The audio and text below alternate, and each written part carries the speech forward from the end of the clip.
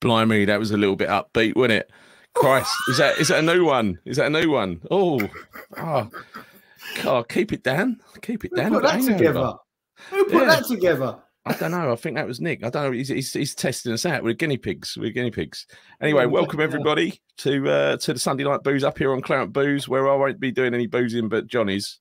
I've done enough boozing over this weekend. I'm just freshly back from Dublin from a stag weekend, so I'm not feeling. It has to be said, I'm not feeling my best, John. I'm not feeling my best, mate. I don't blame you, mate. You going on stag do's at 47 years of age or whatever you are. I mean, come on. 47. Thank you, John. Yeah. I know you're older than that. I'm trying to be kind. Trying to be kind. Should we address the elephant in the room and no Nick? The elephant in the room, yeah. He's decided Nick will not be joining us tonight. Good reason for that. His son turned 14, and there's nothing you can do about birthdays. They just happen. No. So they're out for a family meal. Nick's getting a well-deserved night off. I think he's done every show for the last God knows how many weeks, hasn't he? Like you have. I think he'll outdo the number of shows tonight with a number of poppadoms he'll eat, though, won't he? He probably will, yeah. He loves a poppadom. He loves a poppadom. He does. Enfield Tandoori be doing a lot of business in poppadoms tonight, a lot of trade. Indeed. But we might be joined by Danny Martinez, who's our US counterpart. He might be coming on. He's just running a little bit late. But you know, as usual, we've got some great people in the chat, and Chris Harris has just decided to jump out the bath, just so we don't feel like don't feel used. Hopefully, you've got dressed, Chris, because we don't want to be thinking about you in the nuts. Not a pleasant thought, is it? It's not a pleasant thought. It's not a pleasant thought. But yeah, so what are we talking about today, Gal? Right, we've got a load of stuff on the agenda, actually. See how quickly we can move through it. There will be no phoning, obviously, because Nick has that technology in his loft, and we ain't got it. We've got no access to it. So we're going to do more in the chat tonight, going to interact with the chat a lot more. Firstly, briefly, we touch on the England game just now. Won't spend long on that. There wasn't much to talk about. And then we'll talk about the other elephant in the room, and that is Mark Noble. And I think Nick put it nicely. He created the thumbnail tonight, and he said it's jobs for the boys. You know, giving jobs to their mates. And I think I want to ask the question: no, is he fit for purpose as a sporting director? I mean, in the strictest sense of the word. So that might upset you a bit, John. Yeah, it probably will, but we'll take it from there. Just so we know, a slander's already started. Slow Fire Radio. Hi guys, I just paid 50 grand for a pretend Harvard degree, and now I run the company. So we can tell how this is going to go. And I'm Mark Noble's biggest fan, so it might be a little bit of animosity coming my way. But there you go. Was that a 5-day degree like Mark Noble's? Yeah, well, exactly that. So the rest of the agenda. So Mark Noble, that's going to be a touchy one, and then we'll move on to there's a lawsuit. Apparently, the stadium's going to cost the taxpayer £1 billion, and there's an ongoing lawsuit. So we're going to touch on that. And then there was an Opta report published earlier in the week. Hammers Chat did a great thing on it. We're not going to do an in-depth analysis like them, but it's just want to talk about what it means, because it kind of means that our eyes have not been deceiving us. We have been a bit crap, even statistically. And then finally, let's talk about who is our best striker, because again, we've been arguing about that in WhatsApp this week, and I know what I think, and we'll see what everyone else thinks as well. So Danny has just arrived; he's entered the building. So let me bring Danny in. Looks like he's making drinks. Is he making drinks? No, that's Mercedes. Hi guys. Oh, hello. How you doing? Sorry. Danny, first you're here, then you're not. I thought Danny had a good figure all of a sudden, but it was Mercedes. Yeah, clean up nicely, don't I? Yeah. How you doing, Danny? I'm doing well. It's great to see you guys again. You guys all right? Yeah. It's been ages, isn't it? Long time no see. What have you been up to? Same old, man. Yeah. Well, we're getting into spring here. It's a lot. Well, it's supposed to be a lot warmer, but it's not. But yeah. No. I'm back out to It's not warm here either, don't worry. I'm back out to New York in the morning, so tomorrow afternoon. So I know. I'm back on Friday though, so it's only a brief trip this time. But it's still quite first world problems, Gal. Yeah, first world. Yeah, problems. I know. It's quite chilly in New York, John. So perhaps maybe a small jumper might be in order. A little. I suppose flying first class, business class will help cover. Oh, if only you knew the harsh reality. Yeah. Yeah.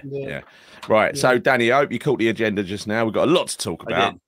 We've got a lot to talk about. Let's start off with England in what was, to my mind, quite an underwhelming game of football against Ukraine just now. But a win's a win. A win's a win. And did you watch it, John? Yeah, it was pretty dull, wasn't it? I was. It's funny that we knew that Ukraine was probably going to offer up a lot of the ball to us.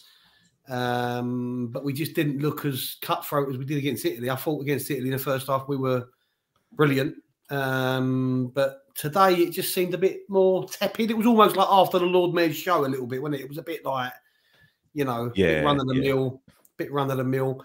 I mean, look, football fans are great. Look, I love Eastside, but look, I still think Harry Kane is overrated. Never turns up for the big games.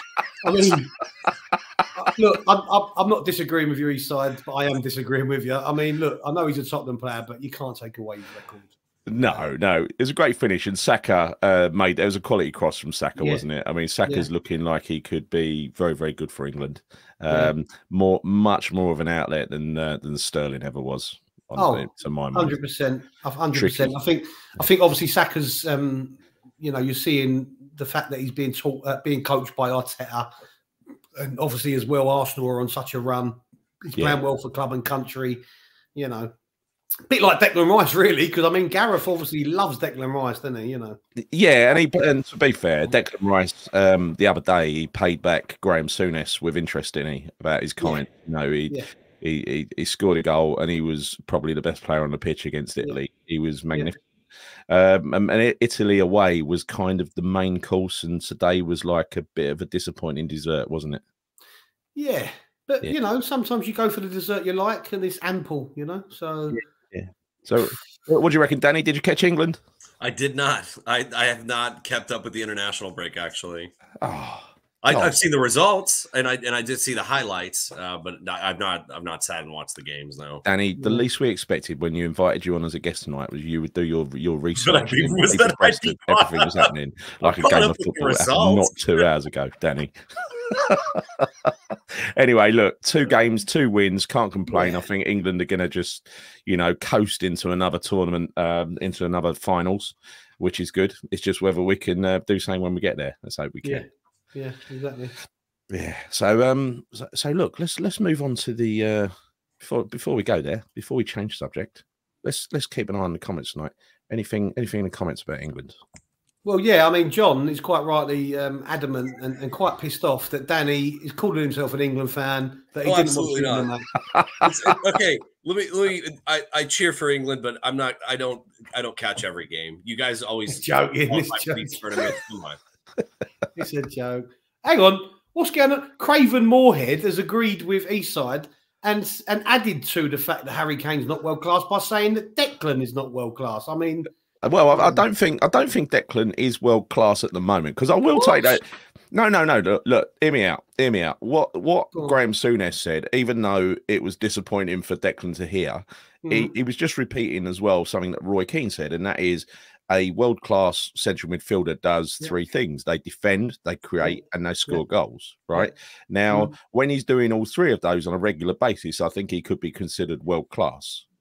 Yes, at the moment, he's a world class central defensive midfielder who's good at doing that one role of shielding the defense and giving the ball to someone that can play. I don't disagree, but his role at West Ham is not to be on the front foot, is it? His role at West Ham is not to go forward and score goals.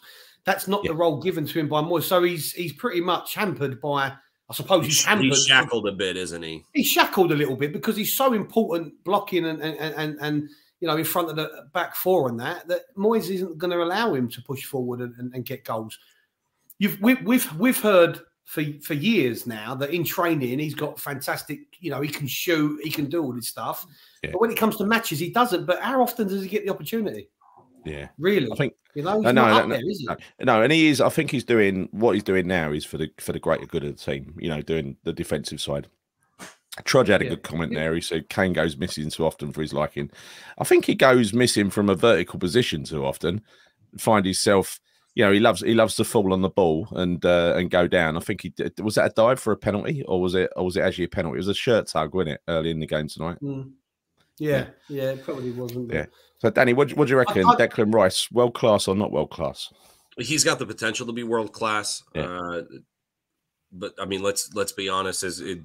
If he was in a stronger squad that maybe played more to his strengths, yes, but we could play that what if game all day and night. But right now, is he? No, but it's not necessarily his fault.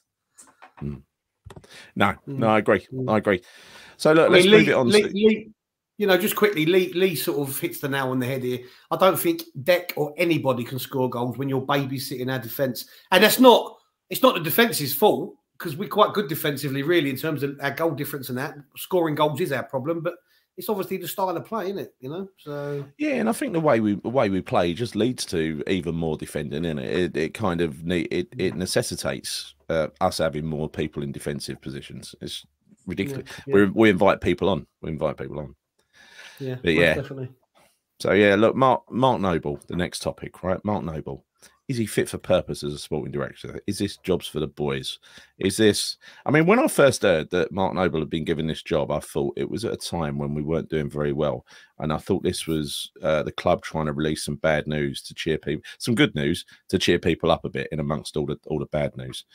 And I think, what appears to have happened here is that he seems to be working under the direction of David Moyes. What we see from the outside in, it looks like David Moyes probably had a hand in getting him the job in the first place. Now that to me is not the job of a sporting director. The sporting director sits between the board and the manager. So what is he? An apprentice sporting director? Is he just is this the same situation as remember Pellegrini hired his own sporting director? Yeah. Yeah. Is this the same thing again? Do we not understand? Do we not comprehend what a traditional sporting director, in the true sense of the term? I mean, he's not actually a director for a start, is he? He's not on the board. It's a job title.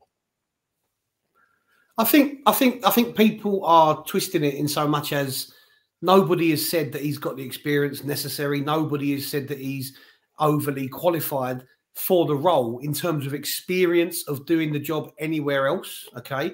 But you're right. We don't really know what his role entails. However, what you cannot take away from it, that going forward, if you look at his career at the club and if you look at his potential of being in this role for years going forward, he's going to be there far longer than Moyes, right? Noble will have, I'd imagine Noble will have a far better relationship with Sullivan because he's been there as long as Sullivan's been there, right? So he knows Sullivan inside out. They probably know each other very well, obviously. And I think that he's been brought in not for the here and now so much, but more so for going forward and after the end of Moyes' time at West Ham. You got to think about the bigger picture. He's not there now. I mean, I've seen videos and listened to opinions. He's not there now to go out and make transfers. He's not there now to go out and sign contracts and get people's wages negotiated and all this stuff. He's not. As much as his role may tell you it is, he isn't. What is he there for now then? Because at the moment we seem to be getting multiple reports. I mean, these are coming through players. One of them was Soufal in an interview, and another one was via a Jacob Steinberg article for a player unknown, and basically saying that it's a divided camp. The players hate the tactics. Original players want to play one way, new players want to play another way. Now. Surely there should be one or two things happening here. As a sporting director, he should be getting involved in trying to calm the situation because he knows the players, he knows the manager, and trying to get an outcome that's good for everybody. Unless he's sticking to the players that he played with last year and the year before because he's got loyalty to them or whatever, right? So yeah, either that, so he should be involved in smoothing the situation out, unless that ain't his role, unless that is.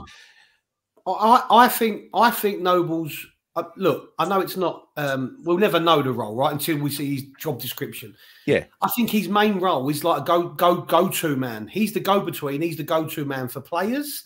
He's taken a more hands-on role with the academy, looking at the under-18s as the next generation to try and bring through into the first team squad, and all this stuff that he's doing, i.e., with the academy under-18s, is going to be stuff that's going to be when Moyes is gone.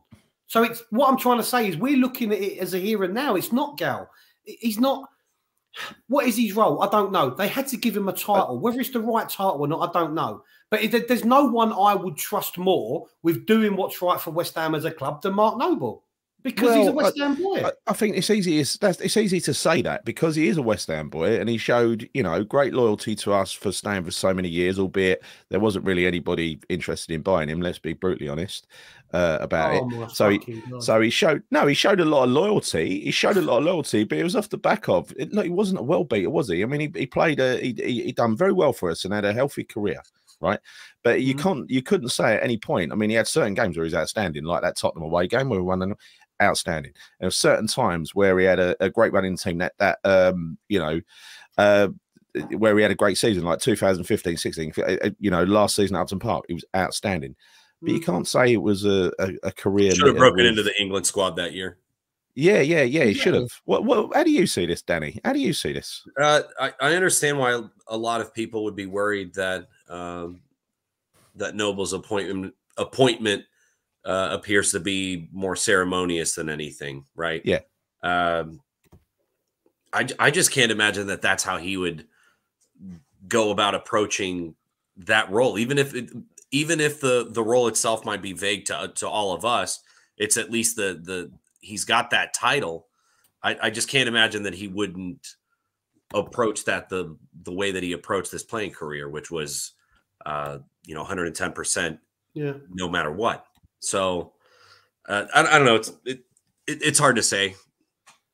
Yeah, I think what you got to remember is we've been told, and there's been lots of articles telling us and recent player interviews that Moyes doesn't talk to the players. He doesn't have much interaction with his players. So maybe Sullivan thought that Noble was the perfect person to bring in to be the go-between between the players and the manager and the players and the board. And he's only been in the job 2 months. Remember that. He's only been there 2 months officially appointed in the role, right? And I know he's not particularly qualified, right? I know he hasn't got the necessary skills on black and white in paper. He hasn't got the credentials. Sure. Hey, that Harvard degree's got to count for something.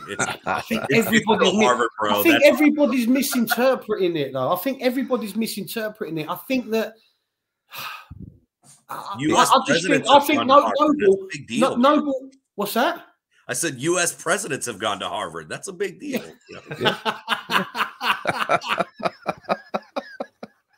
I just think. Look, so people in the chat are saying are coming out with things saying it was an appointment to appease the fans, right? Yeah. But listen, West Ham fans ain't idiots. West Ham fans ain't going, oh, what a brilliant appointment. I'm not saying what a brilliant appointment. We've never had this role at the club before, to my knowledge, right? So this is brand new for the club. So why not bring someone in who maybe isn't qualified, but in 5, 6, 7 years' time, after he's had more involvement in it, he will be the perfect person. He knows the club inside out. He bleeds claret and blue. I know you say that doesn't matter, but it does. He knows the DNA of the club. It's easy to say that, and it's easy to assume that he's going to be a storming success and he's going to be fantastic and he's going to be a great leader because it was a kind of leadership position he had on the pitch, to be fair. So, but then again, you can say the same about Billy Bonds, who was a great manager for us in the Championship, but not so good in the top flight. So, just because you were a great leader on the pitch doesn't necessarily follow that you'd be either a great manager or a great leader in business. And this is in business, in the business of football, isn't it? I'm not so sure. I think he's got a lot to prove. I don't think he'll be there if there's a new ownership comes in. I'm not so sure Noble will still feature under a new owner. Yeah, but as things stand, you believe that his tenure in this current role will outlive the tenure of David Moyes. Well, I just think I think John's right in a way, is that it is one for the future under this regime. But I think at the moment it is it really should have been just done on the quiet rather than giving it the fanfare that it received, right? Because hey, look at the approach. Yeah.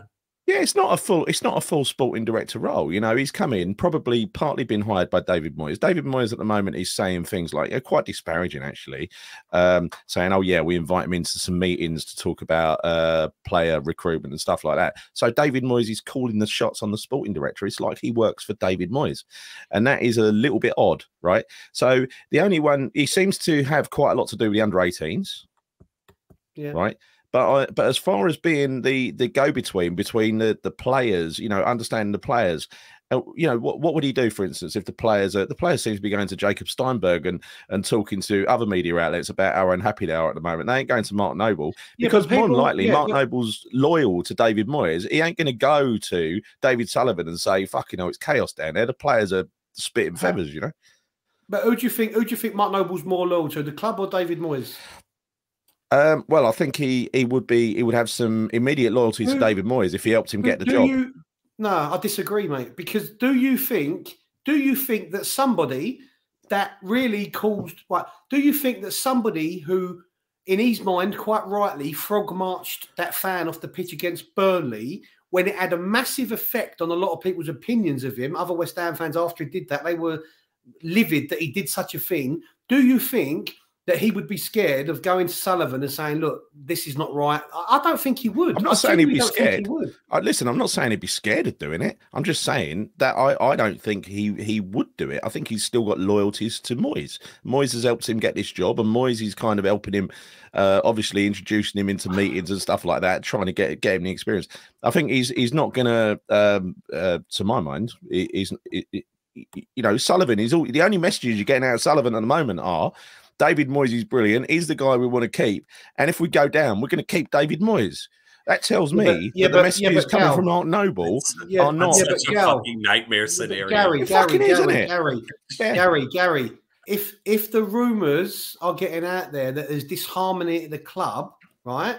Yeah. What are all the people in positions of power going to do? They are going to quash or try to quash such rumours. They are going to want to try and create harmony, even if they know there's no harmony there. They're going to want to try and portray a picture of harmony at the club, even if there isn't harmony there. No one's going to come out and go, "Oh, it's all fucking shit." You know, Noble's not going to come out and go, "Moyes needs to go." Even if somebody help us. Yeah. Exactly. He can't come out publicly. I mean, the players are doing it, you know, ever so slightly. I agree. But people who are in director roles, managerial roles in the background, they're not going to come out and say anything until Moyes has gone or they get sacked. That's when you hear the truth. I just don't understand what people are expecting. I mean, they're not going to come out and go, "Yeah, Moyes is going to be sacked no matter what he does." Noble's not going to come out and go, "Oh, yeah, it's terrible down there. You know, it's not looking good." I think Noble's role, maybe, possibly, was to try and appease some of the disharmony amongst the fan base. Yeah.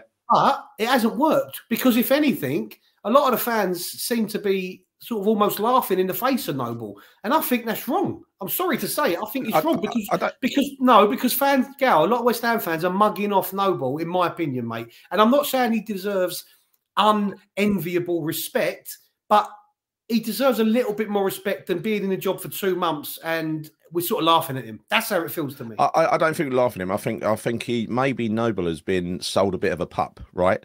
Or alternatively, he is just keeping his head down until David Moyes goes. Perhaps behind the scenes, it is inevitable that he's going, and all this is just, you know, surface fluff that's been put out there. You know, can he grow into the role? So, for instance, at the moment, you know, I've been in a situation once where I was part of a team. The manager left, and I took over the team. So I had to. It's very different. It's very different. It's not football, right? But it's a similar kind of situation. And I know for me, it took a while to get to grips with that. And I'm wondering whether, you know, firstly, has Noble actually been given the tools, and, you know, has he been empowered with the right to impose himself on the regime the way it is at the moment? And I think the answer to that is probably no, right? He's probably just been asked to go in there and, you know, learn the ropes, sort of thing. And maybe you're right. The next next manager that comes in, if it's under Sullivan, that is when he'll be empowered with the, you know, and he'll take control of the situation. Maybe. I think there's an element of truth to the fact that Moyes. I don't believe Moyes got him the job. I don't believe that. No, I don't believe he needed any help getting that job. Exactly. Noble Not is for Moyes, at least. No, with all due respect to Moyes, Noble's far more important to West Ham than Moyes will ever be, and I mean that respectfully, right? In my mind, and hopefully most of the fans' mind. But probably to some extent, Noble was the only one that Moyes would allow to take that role on. He wouldn't have wanted somebody with vast experience because that would have then in some way dented his power at the club. Do you know what I mean? So it might be a case of Moyes was sort of accepting of Noble because he is a trainee, as he referred to him.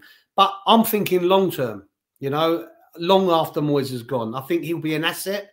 I really do believe that. Maybe it might be my fanboy thing of it, as people call me a fanboy of Noble, but I'm not. Well, you want him to succeed. You want him to do well in that role because he's a beloved figure of the club. Like, why wouldn't you? Of course. And obviously, as we know, in January, if the rumours are to be believed, when he resigned or was talking about resigning, that may have been from the case that he felt inadequate. That may have been from the fact that he thought, hang on a minute, what am I actually doing here? Yeah. Maybe he felt a little bit of a token gesture. But maybe I'm in over my head. I'm not prepared for this. I need to go to Harvard for a week. Shut up, Danny. That wasn't that straight after we'd signed Danny Ings? What? Or was it when he threatened to leave, apparently? Or was that some other trigger for that? It was like a couple of weeks into his thing, wasn't it? But what was the trigger for it? Can you remember? I can't remember exactly what it was. Maybe someone in the chat can remember. Danny? I can't remember. I don't remember. No. I thought it was before we signed Danny Ings, but I don't know. I think it was before Ings, yeah. Yeah. I think it was before Ings. Yeah. All right. So what do the people in chat think? There's a lot of, anti-Moyes and anti-Noble. Moyes clearly didn't approve of Noble's appointment, given his public reaction when it happened. That is true. Yeah. He did put him down a little bit publicly. He did put him down, but Moyes is, maybe a little bit. He's good at that, isn't he? Where's this one? Garino says, I can imagine Sullivan offering the role to Noble by saying, we'll call you sporting director of something and you may go to some meetings in it. And if you don't like it, we'll borrow someone from here. Tell you what, come in, Mark. We get you involved in some meetings. It's sporting director. Yeah, good, Mark. Oh, look at Nick. He has to get involved. Look, me. I'm still here. Yeah. Nick says, just dipping in on the way back from the restaurant. How can Noble be compromised in his role when he will feel loyalty to Moyes that could muddy his decision-making? He should be Moyes' boss, Nick. I don't understand why people feel he has, but why does he have loyalty to Moyes? I agree with what Nick's saying there. The sporting director traditionally is the manager of the managers, right? Okay. Yeah. But what I'm getting at is, why does everybody think that Noble has any loyalty to Moyes? He only worked with him the last 2 or 3 years of his career. Why do we think he has this? Why do we think he has utmost loyalty to Moyes? Truthfully, why do you think that? I don't get why people think that. He owes him nothing. I think none of us really know. It's an assumption that some people are making. It's a ridiculous assumption. Yeah. And there's also no way of knowing because we don't know what kind of rapport he has built with Moyes, having played under him or shared a dressing room for a number of years. They spent hours together that we don't know about. So I don't know. Noble would have got on with every manager there. That's the type of character he is, which is why every manager picked him, which is why he played so many games for us under all those different managers. He will have no loyalty to those managers, though. His loyalty, whether you want to agree with it or not, is to West Ham United because he is a West Ham fan. He played for us for so long. I'm not really sure why people think he's got this misplaced loyalty to Moyes. I don't think he will have. Again, though, I assume what you're saying is true. I don't know it's true, but I assume what you're I don't know it's true.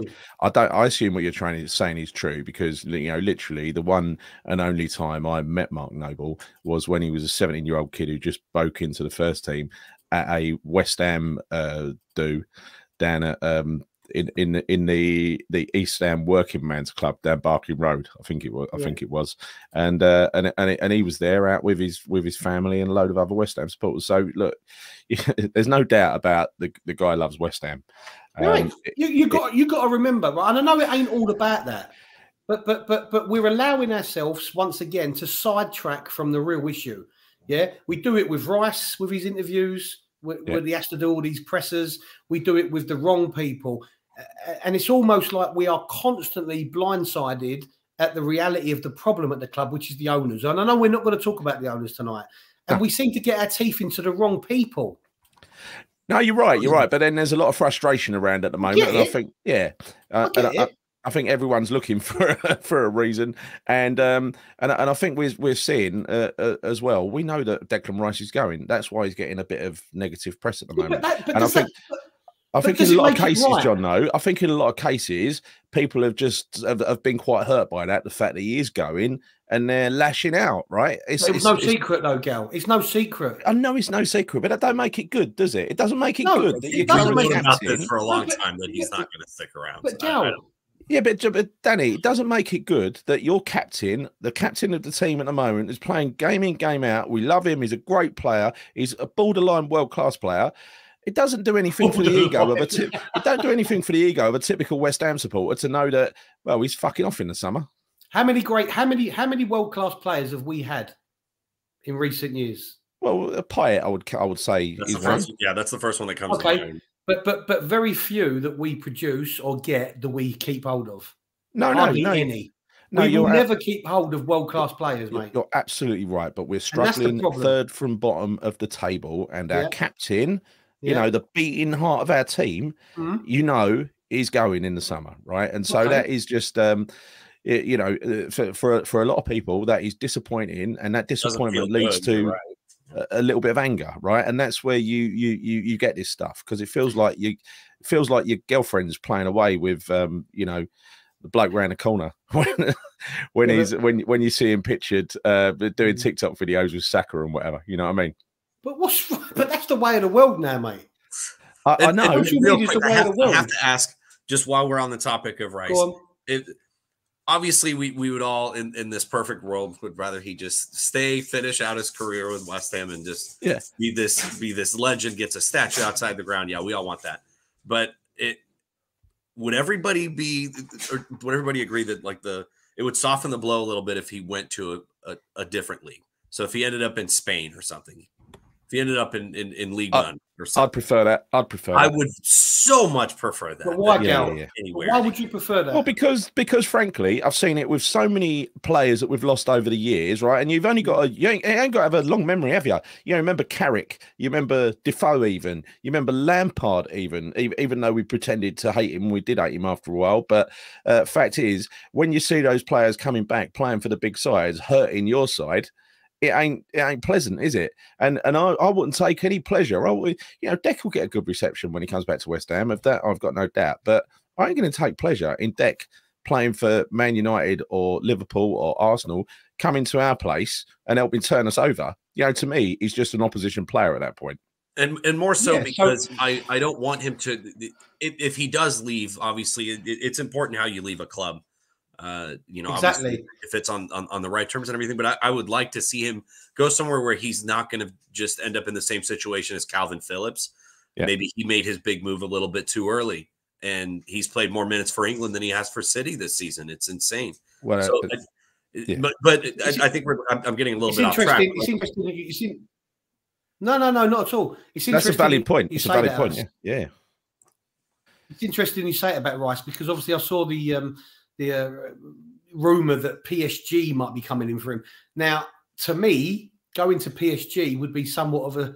It's you know, the French league isn't as respected as most leagues in Europe.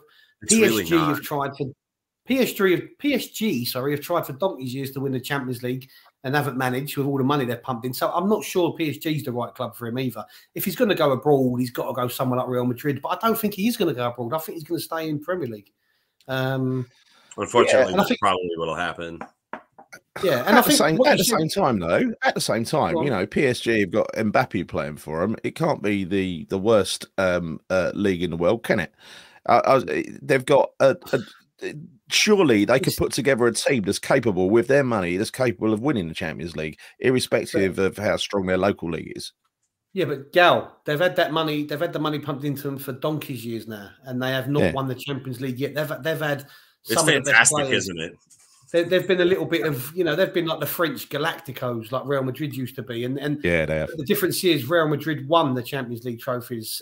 PSG, you know, they always seem to fall out in the quarterfinals or something like that. There's a question here, which we might want to touch on quickly, from English Yardie. Panel, I have a question. Where does Moyes lie 1 through to 20 with current managers in the Premier League. As season is a shit show, it's the ownership that's the problem. It's the ownership that's the problem. Yeah, I'm numb, to be honest. I hate this feeling. Well, I mean, the manager's positioning is where his team are and where they end up, isn't it? Yeah, Danny, what do you think on that? Where Moyes ranks as in terms of the yeah. Where do you think where do you think he sits 1 to 20 in the Premier League ranking? I mean, to echo what John just said, I mean the proof is in your results. Yeah. The proof is that's his report card is the league table right now. So do I think he's worse than the remaining 2 managers under him? I don't know, but right now it's atrocious. It's definitely not good enough. It's not good enough for the Premier League, I don't believe. I can't think of another manager because the ones below us are at least going out and trying to win games and trying to score goals. You know, for me, I'm not particularly a fan of Cooper at Forest, but I was out with somebody who supports Forest the other day, and they really like Cooper. Right? He's very well respected. You know, in the management coaching fraternity, he's very well respected. Yeah. So I've got to say, for me, he would be 20th, and I think we're going to touch on. We're going to talk. No, we're going to talk. You will. I'll tell you what. Make it easier. Think of someone who's worse. Who's worse? Sunday. I'm not. I just find it funny. Funny. I'm not saying you're wrong. I just find it funny. Yeah. And we'll go through the Opta stats soon. We won't go through the stats. We'll just brush on that, and that just graphically demonstrates how our eyes have not been deceiving us this year. It really has been as bad as it seems. All right. John says it's the way of the world. We are always going to lose our best players to bigger clubs. Imagine being a Southampton supporter. I think that's the case, John. But like I was trying to say, from a psychological point of view, I think people when they get hurt by something like this, and it is hurtful for your best player to be sold to someone else, potentially to a rival, is hurtful, and people react by lashing out. Right? Yeah, I know. And that's I'm not hurt by him leaving. I'm disappointed, but I'm also used to it because exactly Rio Ferdinand, Michael Carrick, Joe Cole. Trevor Sinclair, even. I know he came to us when he was a bit older, but we've never held on to anybody world class, and we never will. And it's just the fact of it. You know, we was having that debate the other day, Gal, weren't we? When we was sort of having a bit of an argument on WhatsApp, which is unusual. When we was talking about, are we a big club? And me and you had a little bit of a difference of opinion with it. And I think you misunderstood what I was saying when I said we're not a big club. And I know we are in terms of fan base loyalty. I know we are in terms of the fact that we've been in the Premier League. I think we've been in the Premier League something like 26, 27 seasons since its invention in '92, whenever it was, right? So we're one of the teams been in the Premier League longer than we haven't. We've been in the Premier League more than most, and we've done sweet FA. And it's all because we've never had the right ownership model in all those years. That's what it boils down to. I think when you talk about big, I mean, look, there are giant clubs, and I'd use T-shirt sizes rather than big, medium, and small because I do believe because I think there extra are medium. Yeah, it's like Man City and Man United. They'd be like 2XLs, right? Yeah, and then you get down to, but I still think we are a big club. How can you say a club that can fill up a 60,000, 62,000 seater stadium every game when the team is just shit? How can you say that is a small club? I didn't say we're small, but I said we're not even a medium-sized club. We're not a big club, Gal. Well, we're not one of the biggest clubs. Of course, we're not. We're not one of the top 6 or one of the top 7. But we are one of the big clubs in the best league in the world. Okay, but in my mind, Steve, in my opinion, Steve's 100% right here. We are a big club in terms of fan base, but not in terms of winning anything. And that's what it all comes down to, Gal. Winning stuff. Forest. I'm 43. We've won nothing. I'm 43. Forest are the opposite. The FA Cup in '80 when I was 1. I don't remember that. No, I know, no, but Nottingham Forest won 2 what they call Champions League now, European Cup back then. 1 league title, lots of league cups. You remember they were winning trophies regularly, but their following is relatively small. It's relatively limited. So how does that balance out there? What do you say? Forest are bigger than us because of the pots that they've won, I wouldn't say that. Pots they've won.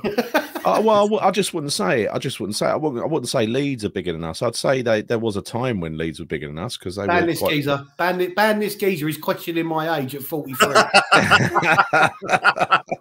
Now, you've got the same name as me, John, but don't give it, son, all right? Ipdex says, agreed with Virgil about being a big club, but we've spent 200 plus and we're in the bottom three, for fuck's sake. We could be a big club, but never with this wanker Moyes. I don't disagree, Ipdex, but we will always have those type of managers, mate, whilst we're run by Sullivan. And that's where it all stems from, mate. Nothing's ever going to change. And as much as I would never want to be owned by Americans or Saudis or Qatarians, morally, maybe, we're only ever going to get bigger if we get sold out to something like that. Moyes is the symptom. Sullivan is the cause. Yes, great point. I love that. I love that. You are definitely the intelligent brother. Yeah. Barney McGrew just says Leeds are a bigger club than us. I'll leave off. I think they were once, Barney. I think they were once. I don't think they are now. I wouldn't go for that at all. I mean, based on what you know, you got to say that I was never in any doubt that we could fill a 60,000 seater stadium. I still don't think we should have moved to a 60,000 seater stadium, but I was never in doubt that we could fill it. I always knew we had this big fan base. We do have an enormous fan base, oversized for what we've achieved, right? Yes. And that's how that's how I measure West Ham personally. I measure us on we could when we went to Wembley for a playoff final, a bloody playoff final. I mean, that's something that Arsenal or Chelsea wouldn't get out of bed for, right? Yeah. We could have sold that Wembley Stadium out 2 or 3 times over. We were just that, and when we got to the FA Cup final against Liverpool, I mean, God, it's like. When we're having no success, we fill the stadium up. When we have a little sniff of success, bloody hell, people come flooding out the woodwork. We've got, it's a very, very well supported club. So I don't know how that can qualify as a medium or small club or a team that's not as big as Leeds, to be honest. What do you think of this? Leeds of 20 years ago, maybe. What do you think of this, Danny? Danny, what's your opinion on this?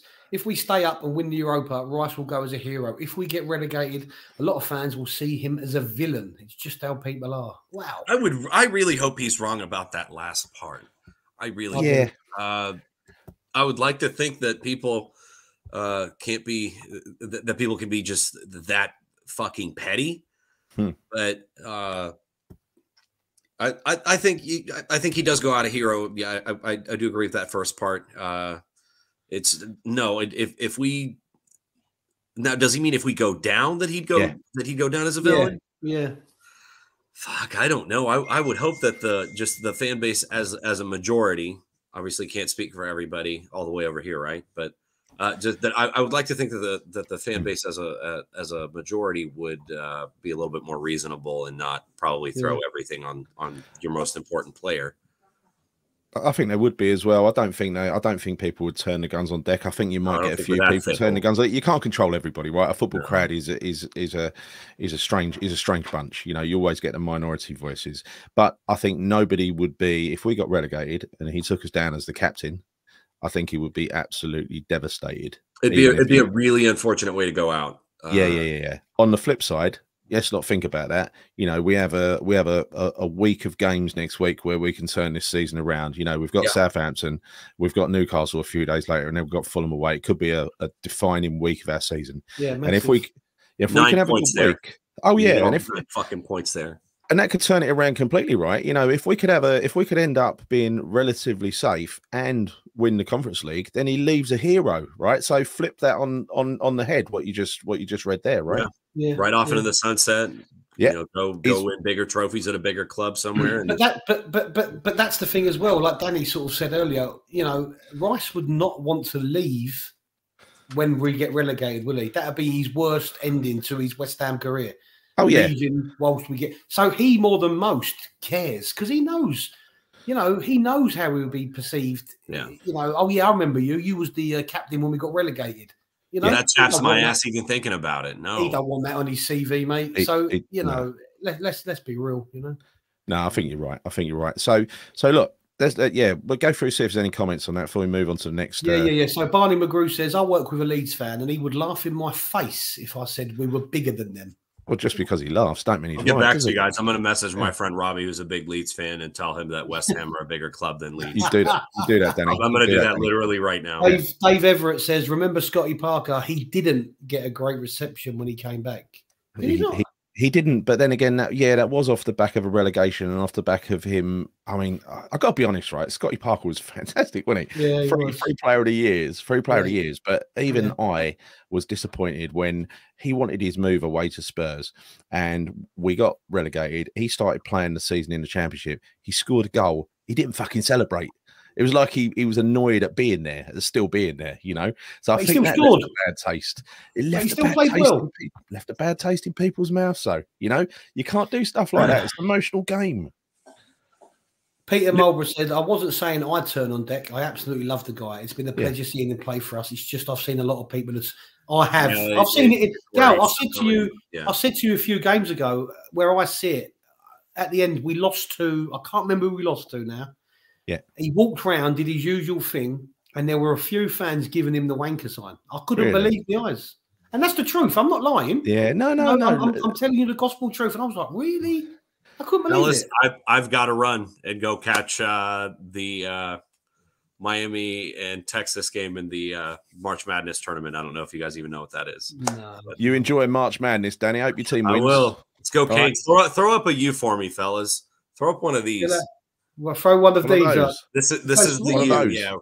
Is that Jesse Lingard? Is that Jesse Lingard? What's that? Just Jay Lingard? No, we're not throwing up. No. Jesse Lingard can get. Yeah. Yeah. All right. Later, all right, fellas. cheers, Danny. See you later. Cheers, pal. Right. So, and then there were two. Right. There were two. So let's just argue amongst ourselves. Yeah. So, right. I love Deck, but I do think he was wrong choice for captain. He is too nice. I would give it to Vlad. If everyone worked as hard as him, he wouldn't be in the bottom three now. Well, he was on the verge of moving to Bayer Leverkusen in January. He wasn't having talks, wasn't he? So Vlad had a bad first half of the season, didn't he? And he's but just lately he's been very, very good. Very, very good. He has been very good. And we've been sort of craving his return, haven't we? With Johnson and Kera playing there. We need him back. Yeah, we need him back. Oh yeah. I just realised, you know the Leeds player, Gonto, the Italian, the little fella? Yeah. He got injured tonight playing for Italy, so that might not help Leeds, just as an off thing. I think someone put it in a chat as well. Lawrence Salmon says, spending big money doesn't make you a bigger, better club under the wrong management and board. It's what it stems from us. It's one of many attributes, right? You know, it's spending power, it's fan base, it's, you know, if you want to look at what you've done. I don't think history matters. I don't think if you won a cup 30 years ago, it matters. But if you've won maybe trophies in the last 5 years, for instance, I'd include Leicester. Leicester have done the domestic treble, right?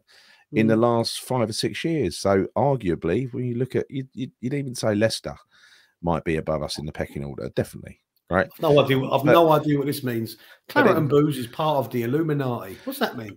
Yeah, I don't know. But then you go to Leicester's ground. And you realise it's a two-bob little, you know, fucking Meccano stadium, isn't it? Right. And I'd still have their league title though, Gal. And their FA Cup and their League Cup. And their FA Cup and fucking something, mate. Yeah, I know. My boy's 11, and he's just turned 12. I'm still trying. I'm having to start to convince him that we are still a good club because he's looking around there thinking we're not that good, Dad, are we? As you said. Oh no, we will rise again, John. It just might take a while. Rise again? When have we ever risen? Okay. True. The Real Simpsons says, "How can you say this is you, Gal? How can you say we're a big club when we don't even own our own ground? We have zero assets." Doubt we even own the corner flags on nets. Well, I think you know, you got to bear in mind last time it was valued when Kretinsky, and we're going to talk about that in a sec, bought into the club. They valued it at 800 million. You don't have to own your own. You could look at a ground as a liability, unless it's a ground like Tottenham that's a multi-purpose arena that you're going to use for other things like NFL as well. Basically, you own a football ground. It's an asset that sits there and does nothing for 2 weeks. And then you're playing it again. It does nothing. 2 weeks, you know. And I think the deal we've got with that stadium, which is a watertight 100-year deal, Yeah. Even though I can't stand the stadium, I really wish we were back at Upton Park. You got to say that is a great deal that we've got. It's a great deal. From a business perspective. Yeah. Sullivan and that created a fantastic deal. And that's what we're talking about. If you're talking about big, and he turns it onto assets, yeah, and we're talking about the business and what assets in terms of the business. The business side doesn't matter to a fan, does it? No. But playing assets really are the biggest thing. Our biggest playing asset at the moment is Deck, worth between 70 and 100 million, whatever, right? And you look at all the others we've got as well. Yeah. What's this one here from Ross Denby? Stadium is shit, badge is shit. We have no identity anymore and have a manager to match. Well done, Sullivan. You're a great chairman and supposedly a supporter. Just to interject, that should have been YOUR''E. Just so you know, I'm not grammar, please. Grammar, not please. putting you up on it or anything, but I learned that myself the other day. John McCarthy says Vlad is supposed to be injured and he gets an assist. Yeah, he got an assist in one of their qualifiers. Did he? Yeah. What the fuck was that all about? Is Moyes pulling our pisser again? I don't know. We've spoken about this many times before. We have no leader in the dressing room. Rice cannot do the job. Who would fear him? Well, I don't know. I don't know Rice. I've never been in a position of Rice being my captain. We can only assume, based on what we see on the pitch, that he comes across as a little bit petulant, right?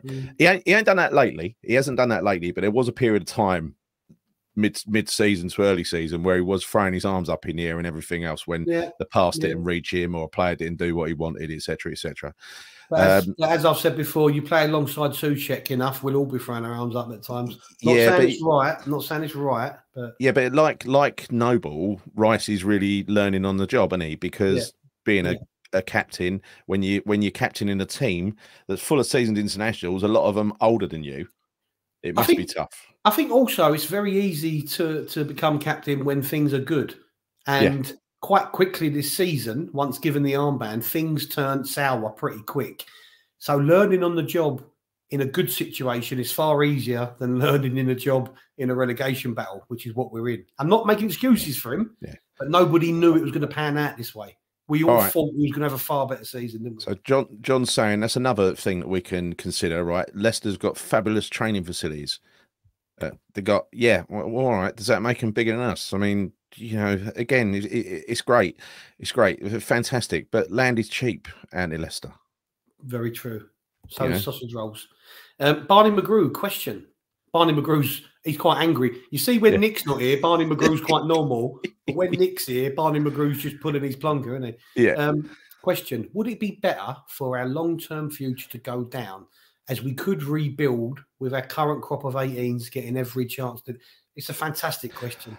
I'll tell you what, right? When we got relegated, I don't know what time it was, but when we ended up getting promoted, we had Tompkins and Elliot Wald.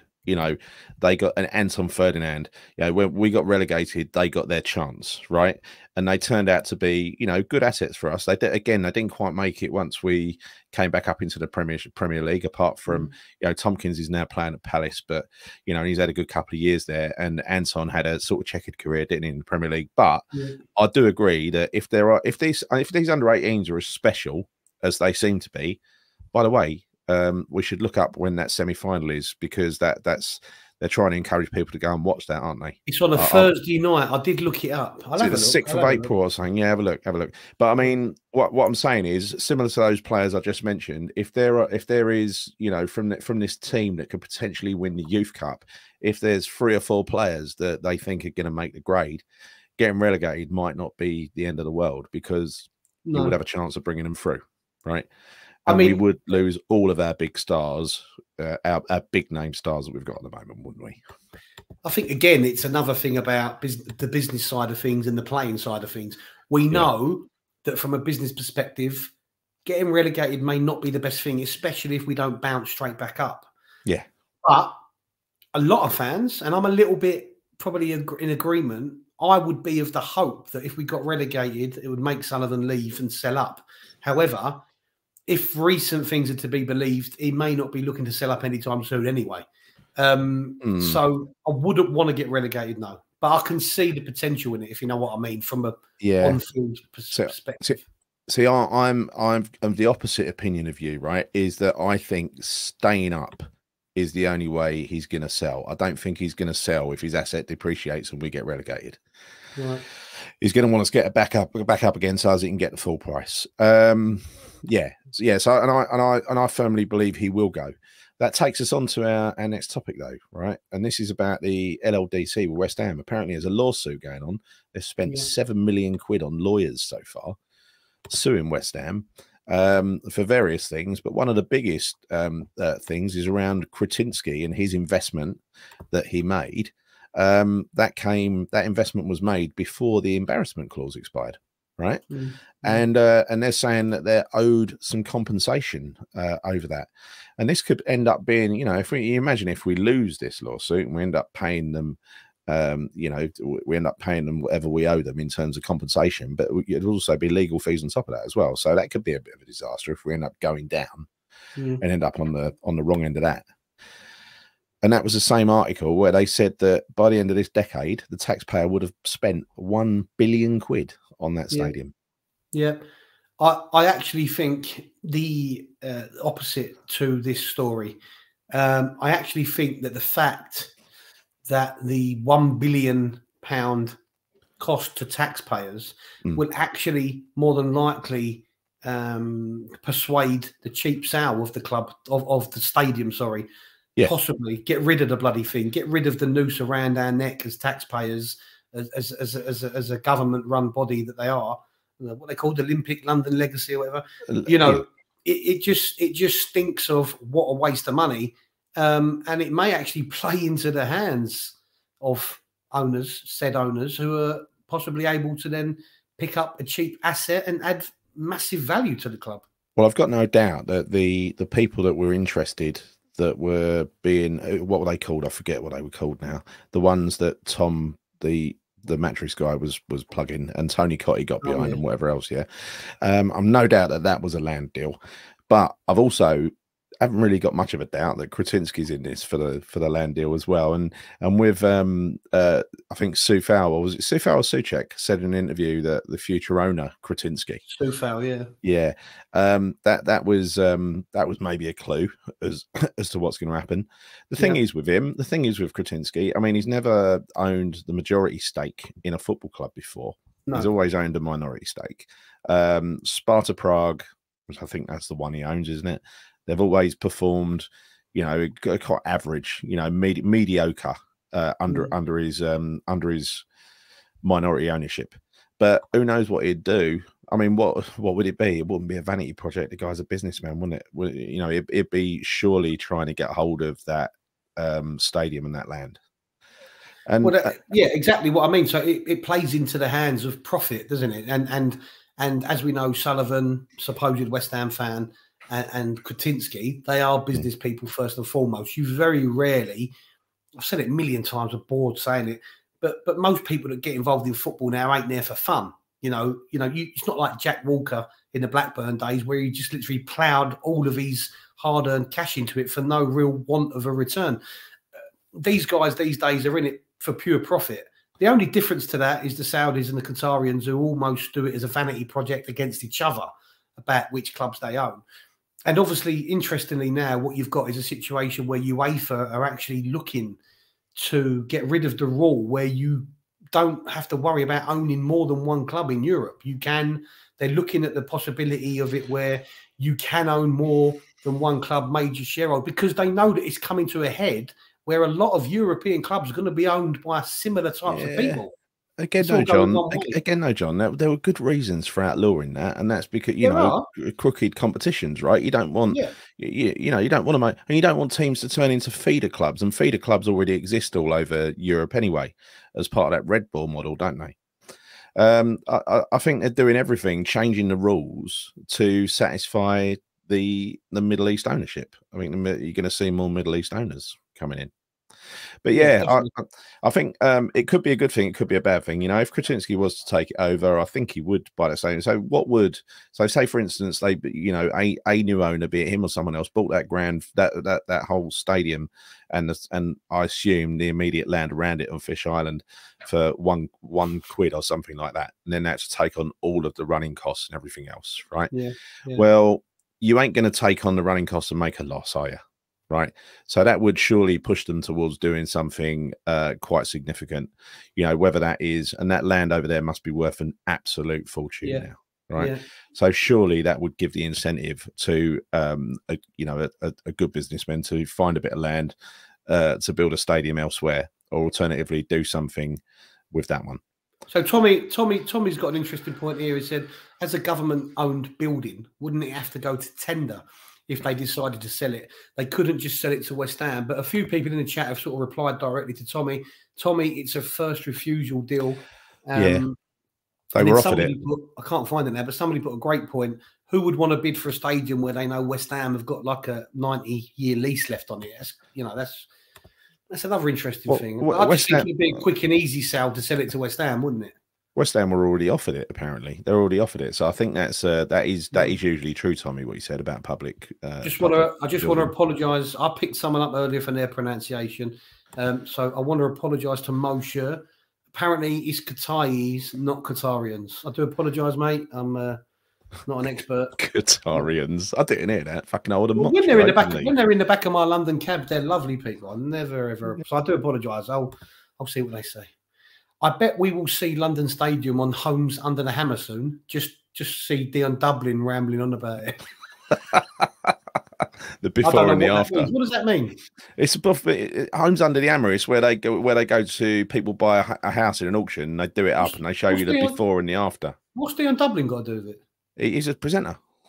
Oh, you know why I don't know what that is, Gal? Because I don't work from home and watch daytime TV like you, mate. Oh no. I'm out working. You only know who Qataris are because they tip well. Oh, whatever. That's what he's saying. This is right. Our utilities are in foreign ownership, so the authorities aren't going to worry about football clubs having multi-ownerships.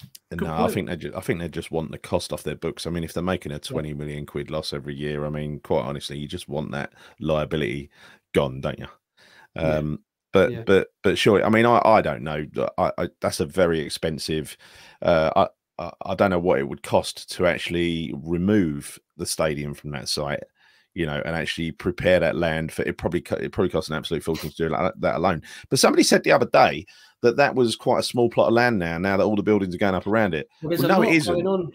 There's a lot going on around it. There's a lot of apartments going up everywhere. So the land's slowly disappearing, you know? It is. But you have still got quite a large footprints immediately surrounding that stadium. And if you pick the stadium up and take it away, there's an enormous footprint of land.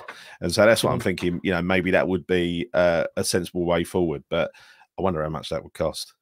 You know, I don't know what it costs for instance. I mean, you know, if you went and built a purpose-built football stadium for West Ham, you wouldn't be building a Tottenham style, you know, glamorous thing, would you? It'd be more like an upgraded version of Leicester's or something like that. I wouldn't want to. I mean, I've had arguments with Nigel about this, but I actually, as much as I know the Tottenham Stadium's great for multi-purpose use and all that, it does not feel like a football stadium. I'm sorry. No, it doesn't. Not that ours does either. But I'm saying, no, and you know what they're doing now? They're going to build an underground go-kart track underneath White Hart Lane. So they're turning it into a kind of theme park, right? It's going to have NFL, Premier League, go-karting, abseiling down the top of the fucking, you know. Do you think the players are going to have to take on duties like Harry Kane are going to be behind the burger van? Do you want large fries? Yeah, as part of their contract, they've got to work in the theme park. The one thing they ain't considered, though, you know, you want to get all these people to a shithole in North London. There's no transport links. There's no transport links. The traffic's terrible. Yeah, awful. Yeah. I've taken like foreign supporters of Tottenham, you know, going to Tottenham for their first game. Yeah, and they get in the cab and they say Tottenham Hotspur Stadium, please, and you know, halfway through the journey, I can see him looking, thinking, how far is this gaff? And then you start getting into the area, which is a war zone. Pleasant area. just in regards to Harry Kane, Yeah. Andy Walsh says, "No spit in your chips, John, please." Oh, what did you dig up about Harry Kane's brother, Charlie Kane? Oh yeah, talking about the Kanes. So this is Harry Kane's brother, Charlie Kane, who is Harry Kane's agent, and he runs his own football agency company. But guess what? He only has one player on his books, his brother. But he gets up and gets dressed in a suit every day. I mean, what a knob. He's naked from the waist down in that picture. You know. But imagine that. I mean, you couldn't get any sadder than that, could you? I think he's got a briefcase as well. He must have a briefcase. He's probably a briefcase wanker, yeah. I mean, that just sums it up, doesn't it? I mean, what's the point of that job? I mean, Jesus Christ. And what else has happened this week? I think Roy has gone to a lot of it. Sorry, I'm catching up on all this news this week. Sorry, people. But, you've been on the piss. I've been all around travelling everywhere. But but yeah, Roy's taken over. What do you think about Roy? Do you think he's going to keep him up? But I think he will keep them up, and I think probably Vieira would have kept them up anyway. I don't think it's because of Hodgson, but you know, I could sort of understand why they brought him in. But an interesting stat that came up was the fact that Roy Hodgson has been the oldest Premier League manager on 3 separate occasions. I mean, he hasn't changed one bit in the last 2 years and 300 days or whatever it is it? But I mean, that is a great stat in itself, isn't it? I mean, he looks absolutely chuffed with himself, doesn't he? I mean, I think he'll keep them up, but I think it's more for the fact that they've had a lot of heart. Technically, on paper, they've got their easier fixtures coming up because they're playing so many teams in the bottom half now. They're playing unless they don't win them. I mean, they're struggling to score goals like we are, and there'll be quite a few players up for grabs if they went down, like Lacey and Eze. Apparently, Zaha has already arranged a deal to go and play in the Middle East somewhere. Yeah, he's out of contract, and apparently they've offered him like 200 grand a week to go and play in the Middle East. I think it's the same league as Ronaldo, if I'm right. But yeah, I mean, he's 30. He said he wanted to play Champions League football. He's got no chance of being a starter in any of the top 6, in my opinion. He's a squad player. He's a squad player at that level. But I think he believes his own hype. I've never really overly rated Zaha. I'll be perfectly honest with you. But they have got some good players, as Steve says in the chat. They've got that defender Mitchell. You know, we could even see James Tompkins coming back. Eh? Well, the thing is, James Tompkins. I was listening about him as well. Apparently, he's really struggling now. But he is basically their first choice centre half. He's got a lot of injuries now, I think, as well. He's having a bit of a mare. Yeah, I think we sold him too early, Tompkins. I've got to be honest. We could have got a couple of years out of him. Yeah, it's a bit of a shame when he went. I personally think so. Yeah. I mean, so look, you know, another thing I've obviously heard is the whole thing that's going on at Everton. Yeah. And I read an article today where, you know, Everton could face a points deduction. Now, as much as this may fill us with hope in terms of filling up another relegation space and making us safe, if you like the Man City debacle, what's going on? This ain't going to happen overnight, is it? This is going to take years, you'd imagine. Anything like this. I don't know, you know, because you've got to be punished in the same season that the offence was committed. Is it from this season or last season or when is it? This season, apparently, yeah. Sorry, what they had a deficit last summer. It was something like 120, 130 million, they said, but majority of it, they said, was made up from losses during COVID. They waste money like us, don't they? Yeah, they do waste a lot of money. £500 million they spent on players, I think. You know, they're getting nowhere, are they? That's amazing. So there was something I was watching on before I got on the plane today was about the Opta Stats report that was published earlier in the week, and Gio and Gonzo on Hammerchat did a good sort of detailed appraisal of this, and it was the upshot of it is, even based on stats, you can actually prove that Moyes has not really changed our playing style at all. So you'd be glad to know that our eyes have not been deceiving us. He's playing in pretty much exactly the same way, but being nowhere near as effective in doing it. It also shows that Scamacca has the best XG in terms of chances converted. Right. So So that's on the basis that we don't actually create many chances at all. It also shows that Souček, we'll come to the strikers in a minute. It also shows that Souček has been much worse. I mean, just so again, these are all. This is just really.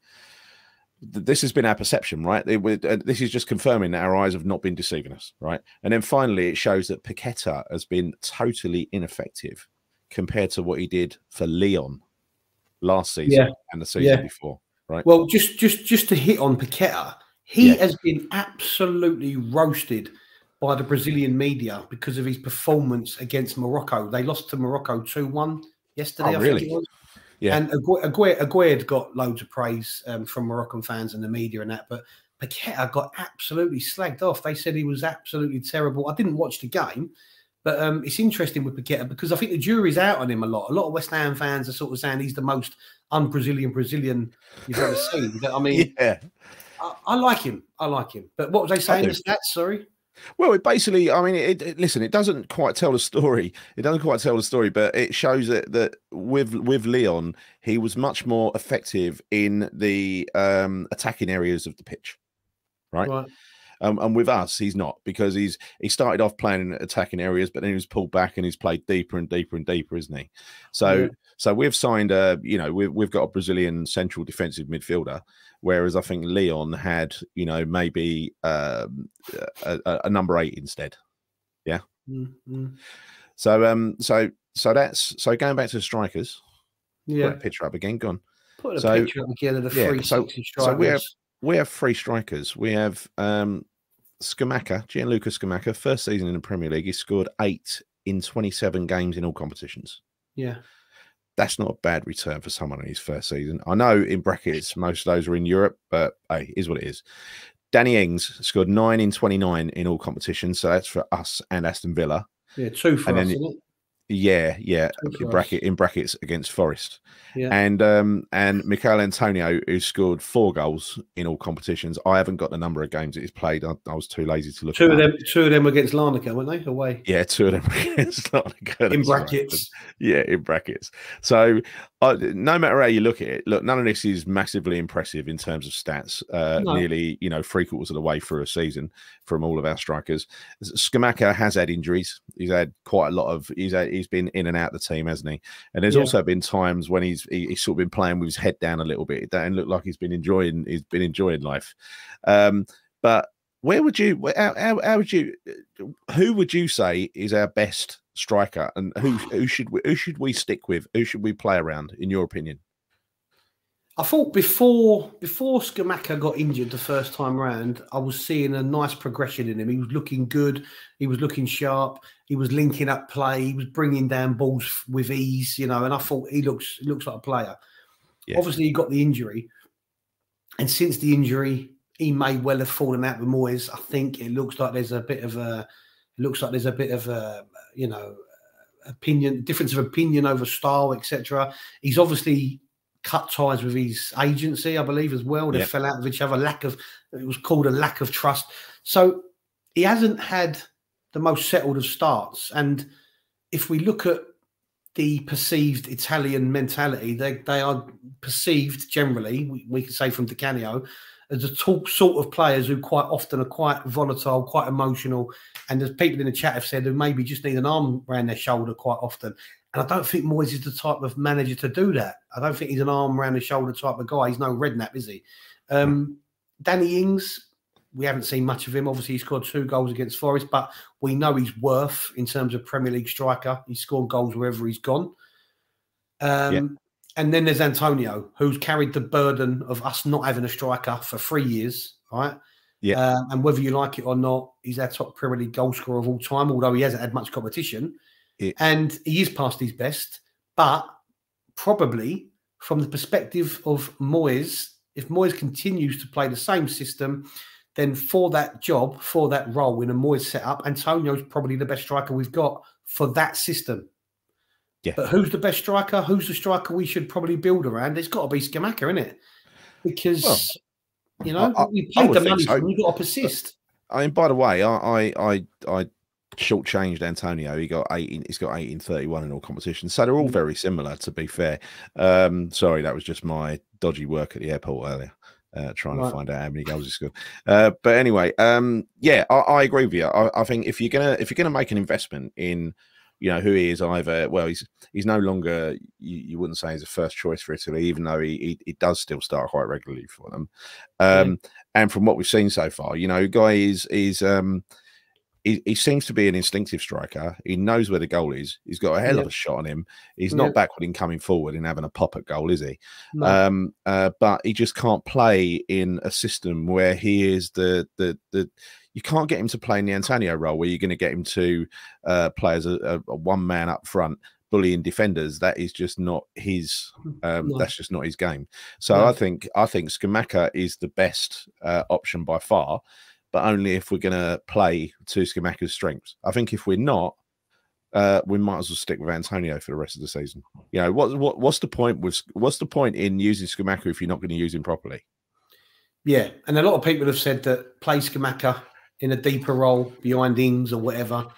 You know, that in hindsight, that would be brilliant. But we just you can't see Moyes changing the system that he's employed and that he's persisted with this season, especially. And that's the shame about it, is that, you know, all these Italian, I mean, I've read articles where the Italian press have said pretty much that Scamacca would walk back into any Serie A, whatever they say. Yeah.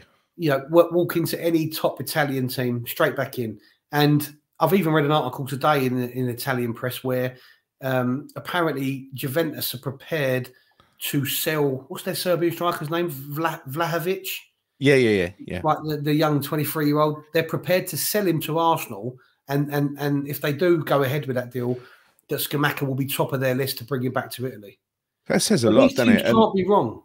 No, and apparently Filippo Inzaghi took a real close interest in, you know, and he was a great striker as well. He took such a close interest in Scamacca's development when he was younger. You know, these people. There's a lot of people in Italy who think this one will end up biting us on the arse worse than Haller, and it's all because we've got a manager who is going to just stick to his guns and do, you know, and play the same way until the end of the season. You know, frankly, whatever gets us out of the mess, whatever keeps us up, I'm fine with now. You know, whatever will be, will be. But I don't see. I still do not see. Even though I think he's by far the best striker we've got, Scamacca, I do not see Moyes using him properly. The problem with that is that every game that he doesn't start, every game that he gets 10 minutes maybe at the end, he'll get more and more pissed off. He'll become more and more despondent with his time at the club, with his life in London. And come the summer, when and if Moyes goes, it might be too late to get Scamacca to even want to stay, no matter who the manager we bring in is. Yeah. And that's my concern. It may be too little, too late then. And, you know, at what point does the owner go, Dave, come on, mate, we paid a lot of money for this geezer, 24-year-old. He's sought after, if rumours are to be believed. PSG wanted him at the time, and, you know, he'd walk back into any Italian club's top team in the starting lineup. Why can't someone put him right? Is like everybody walking on eggshells around Moyes, including the owners? Moyes seems to be able to do that to players, though, doesn't he? I mean, he bombed Haller out of the club, didn't he? And Haller went on to do great things, and he didn't use Haller properly. Then he signed Vlasic. And Vlasic, you know, he had a good first half of the season this year where Torino wanted to sign him. I'm not so sure whether they're going to end up signing him now or not. But you know, nonetheless, he never used him in his proper position, which was really playing behind the front man, probably in the right hand side of a three, or maybe in the number 10 position as well. He played him as a left winger pretty much every time, and insisted that he got through the defensive duties. So he tells every player that comes in gets moised, and then they end up being half as effective as they should be. Scamacca now is the latest example. So Moyes seems to be able to, as far as Sullivan's concerned, Moyes can devalue these assets like there's no tomorrow, right? And sell them for half their original price. And there's no downside for Moyes. He'll just go and sign another one. No.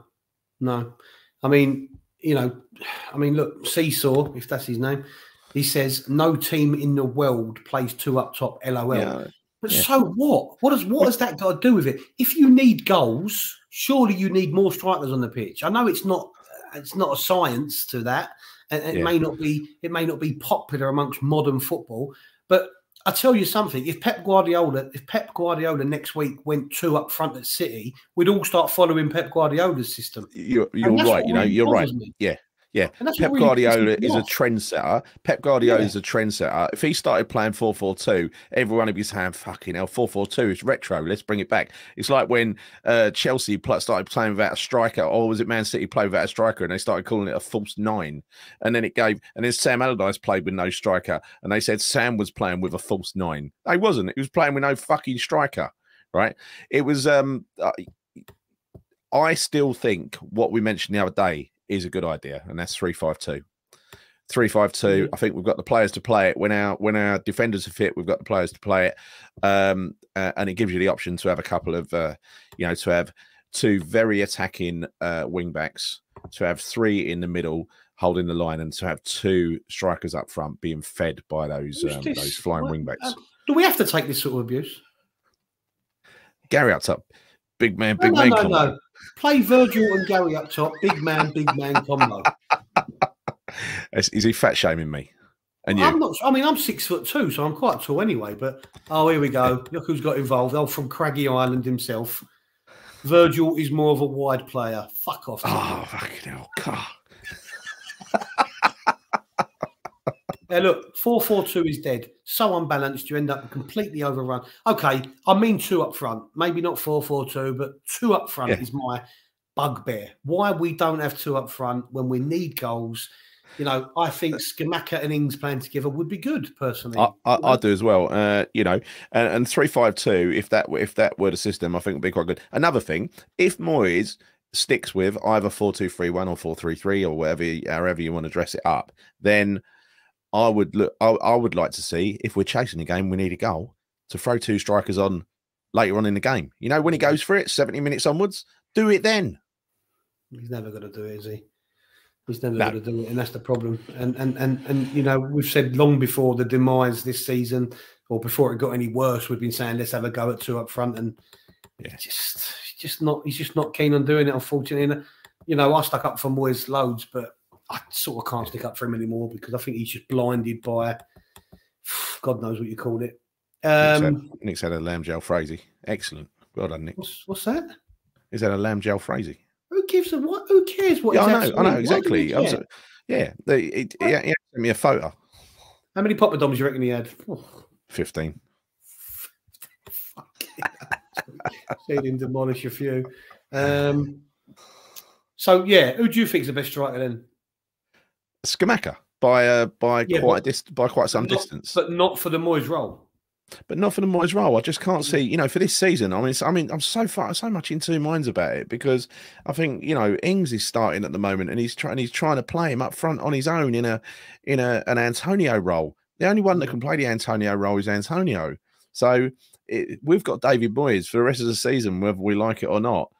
If David Moyes has a sudden idea where he's going to get support at least up alongside Scamacca in the terms of a couple of wide players like Bowen, or even Bowen, let him play inside with Scamacca as a kind of, if you want to say it, it's kind of a fake version of a front 2, isn't it?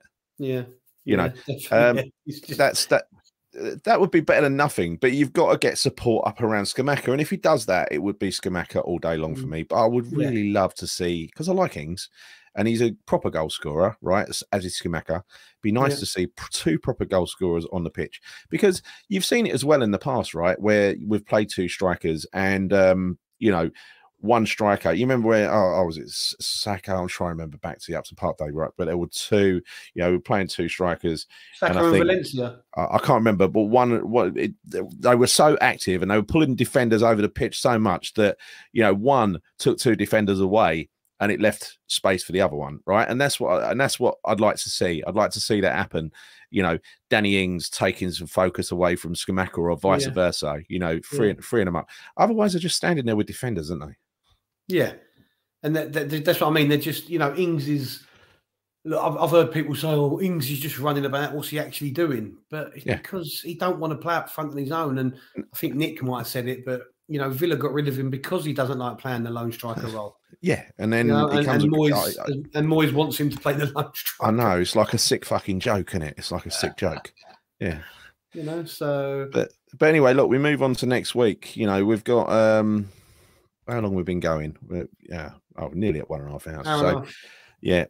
So we talk about very quickly. Got a big week coming up. This is the last quiet week of this season. After this week, it's going to turn to chaos. We've got Conference League coming back, but it all starts off with that fucking huge week next week. We've got Southampton at home on Saturday. We've got Newcastle at home on Wednesday, and then we've got Fulham away the following Saturday. That is going to be, that is surely the week that shapes our season, isn't it? Yeah. I mean, look, I know that often we've come back from breaks, international breaks, and we haven't started very well, which now, I think it all depends how we come back and play against Southampton. Now, we did our predictions in our WhatsApp group, didn't we, the other week or the other day? And Nick refused, the bloody wimp. He refused to do his predictions until after the Southampton result. I mean, what's the point of that? I'm not doing my predictions until after the, But I do agree in so much as if we come back and start well in our first game back, it could be the medicine we need for the rest of the season. If we come back and be as tepid and turgid and as shit, basically, as we've been, then we're in all sorts of trouble. Because, we know winning breeds momentum and all of that, but this is bigger than that now. This is playing against a team that are worse than us, that are, in my opinion, they are, and the table don't lie. I know people say it's only a couple of points and they've had a little bit of an upturn in form recently, but we have to win this game and we have to play well to win it. And if we don't, we're in trouble. As a Premier League goes, Southampton away are a soft touch, right? In the scheme of things, even though you get no easy games in the Premier League, they will be fighting for their lives and stuff like that. But, yeah, we are. They will be fighting for their lives. But we've got a good set of players and a good team. I just, if we go into the Southampton game being, with first of all not to lose, it'll be so disappointing. It'll be so disappointing. It'll be heartbreaking, right? Because that will just set the shape for the rest of the season. Because if he doesn't do it against Southampton, if he doesn't go for a win against Southampton, that means he's not going to go for a win against Newcastle on Wednesday. That means he's almost definitely not going to go for a win away to Fulham the following week. And then we've got Arsenal coming up. He's definitely not going to go for a win against Arsenal. So this is shit or bust, this Southampton game. So on that basis, I agree with Nick, right? How we line up and how we approach the Southampton game is probably going to be very telling for the rest of the season. Yeah, of course. But I just can't see any... change in it, Gal. As much as I hope and pray, I literally cannot see us playing any other way because, unfortunately, look, this is what turned me. This is what tipped me over the edge was the Palace at home game. Yeah, because there'd been a lot of calls for Moyes to go already before that game. He can't change it, and I was probably living in more than hope than expectation. And after the Palace game, when we literally didn't take the game to Palace as I felt we should have, that was what tipped me over the edge. Yeah. And if we do it again against Southampton, then it's just not looking good. And, look, I want to be positive. Of course I do. I want us to stay up. Of course I do. But if that Southampton result goes the wrong way, then I just can't see any way out. No matter how close it is. Yeah. This game is a must-win fucking game. Absolutely is. It absolutely is. And I know it's obvious saying that, but... Well, it is. I mean, it's more so than the last one, right? More so than the Villa game, which was another must-win. But this is definitely... This is... Yeah. We don't want to come out of this with a draw. You don't want to draw at home to Southampton. You don't want to respect the point out of that one, do you? No, because this is now like the third coming of this season, right? We had the start of the season, then we had a break for the World Cup, come back... Still haven't really turned the corner, although we're unbeaten at home, as Nigel will say this season, this year, in this calendar year, which is true. But this is the third coming of the season now. This is like almost proper last chance saloon to turn the season around. And if we get 3 points, then it can be, I know it's obvious, but it can be such a turning point just for confidence alone. Yeah. Forget the 3 points, but the confidence of the squad and the players to look at themselves and go, yeah, we can get out of this. Let us play, let us play on the front foot, Yeah, it would be nice, if we got something out of that week, like maybe 6 points, or more, 6 or 7 points out of that week. I think Newcastle, they're beatable at home. They're beatable at home. I don't think they're a great side. I think they're a strong side, but I don't think they're a great side by any stretch of the imagination. Their form's been really patchy lately.